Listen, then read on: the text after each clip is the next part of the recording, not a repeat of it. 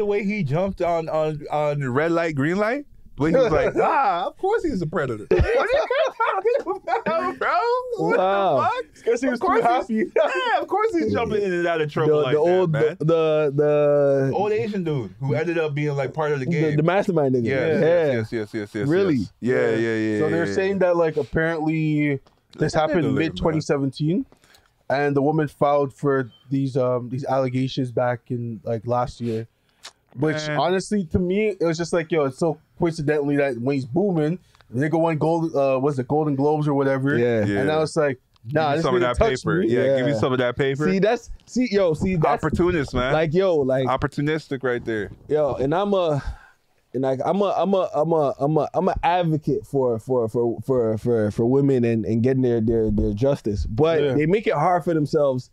When people when the timing is so ill. Yeah. Like if I'm up, why are you coming down? Yo, hit me when I'm down. If you really got messed up by this, you would have came forward when it happened. Yeah. Like it is very hard to believe some of these stories. I don't like bitches be lying. I don't like how vague sexual harassment. Yeah, it's not outlined. It's not outlined well. What is, because it's subjective sometimes. Yeah. You know? And consent can be you can take people to court for anything. So like this is just a headline. What's that word I'm looking for? So what they said the actor came out and when he spoke about it, and he said he told the media last year that he held hands with the woman to show her the way around the lake. And yeah. But then they said, telling me this, but then he also apologized. So you telling me this old man squeezed her hand so hard that she couldn't break free for a whole lap around the lake? Fuck wait. So fuck off, bro. Yo, wait. I thought he like flashed her or something. Oh, or it was like. Yeah, I guess you could count that too as sexual harassment. But he held her sexual harassment. It's almost like if you tell someone to suck my dick. That's sexual harassment. He held her hand. And that's what he said.